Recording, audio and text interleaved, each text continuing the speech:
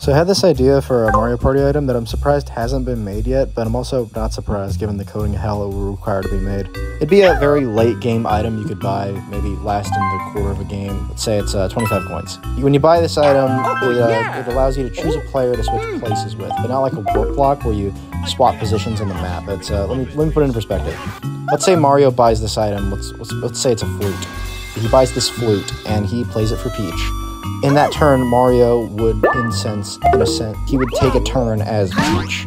And in return, Peach would end up taking a turn as Mario. It could be a very high-risk, high-reward kind of item. Like, let's say Peach is about to get a star, but now that Mario has control over her, he can walk up and deny the star, therefore putting Peach at a disadvantage than she could have had if she, was in control of her character. The risk of it all, however, comes with when it's Peach's turn. She has control over Mario. Let's say Mario had like a custom dice stored up. She could waste that, put it on a Bowser space, and possibly lose Mario's star in the process.